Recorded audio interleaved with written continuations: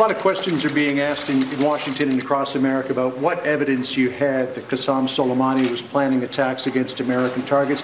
What can you tell us about what you knew prior to ordering the attack? Well, number one, I knew the past. His past was horrible. He was a terrorist. He was so designated by President Obama, as you know, and he wasn't even supposed to be outside of his own country. He was, so right there.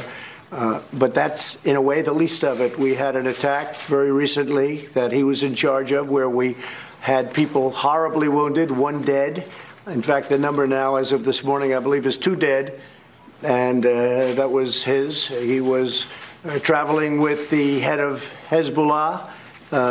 They weren't there to discuss a vacation. They weren't there to go to a nice resort someplace in Baghdad. They were there to discuss bad business. And we saved a lot of lives by terminating his life. A lot of lives have saved. They were planning something, and you're going to be hearing about it, or at least various people in Congress are going to be hearing about it tomorrow. Our Secretary of State covered it very well a little while ago. I saw his news conference, Mike. And if you want to mention a couple of things in addition to what I've just said, but we had tremendous information. We've been following him for a long time, and we followed his path for those 3 days, and they were not good stops. We didn't like where he was stopping. They were not good stops. We saved a lot of lives. Mike? Mr. President, not only we had deep intelligence indicating there was active plotting that put American lives at risk, and I'm confident, I think the President's confident too, that the actions that the President took saved American lives, saved lives of Iraqi Muslims as well. It was the right thing to do, and our Department of Defense did an excellent job executing the mission. And, Mr. President, and as you know, he killed at least 608 Americans, but the number is much higher than that. He's also very much roadside bombs and all of the horrible explosives that you see. He was a big believer and sent them everywhere. He was somebody that we did ourselves, that we did a lot of countries a big favor. And I've been hearing from countries, they were extremely happy with what we did. And if you look inside Iran itself, there were plenty of those leaders that were happy because they feared him and didn't like him in many cases. Could you also clear up, Mr. President, whether Iranian cultural sites would be on any future target list? Well, as I said yesterday, it was very interesting. They're allowed to kill our people. They're allowed to maim our people. They're allowed to blow up everything that we have, and there's nothing that stops them.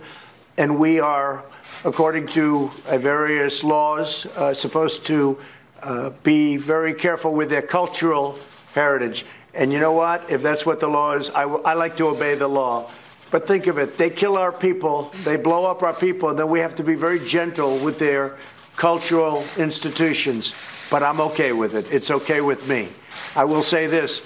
If Iran does anything that they shouldn't be doing, they're going to be suffering the consequences, and very strongly. All right, Steve. Of imminent retaliation from Iran? Any indications of imminent? Well, don't forget, in our case, it was retaliation because they were there first. They killed, and look, I don't have to talk about him for 18 to 20 years. He was a monster. But just in a very short period of time, 2 people dead, people badly injured, and then before that, there were other attacks. And look at what he was planning.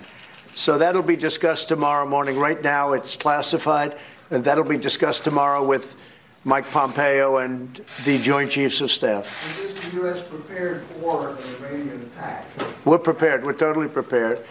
And likewise, we're prepared to attack if we have to, as retribution. Mr. President, if Iran's leader said that any response to the Soleimani killing would be, quote, proportional, what would the United States do in the event of any Iranian attack? So, again, John, if you look at what's going on, ours was an attack based on what they did. We weren't the first one out. He killed an American.